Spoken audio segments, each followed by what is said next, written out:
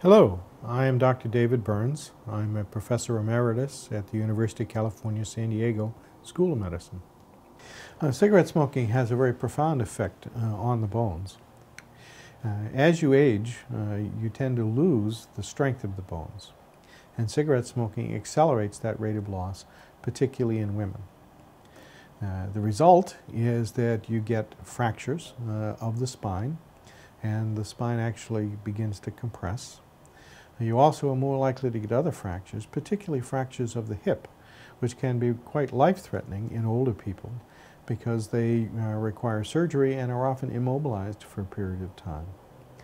There is very little question that the increased risk of osteoporosis is a very profound problem for older people, particularly for older women, because of these consequences of increased fracture, both of the spine and of the hip. Obviously, the other bones are also more brittle, and they may fracture more easily as well.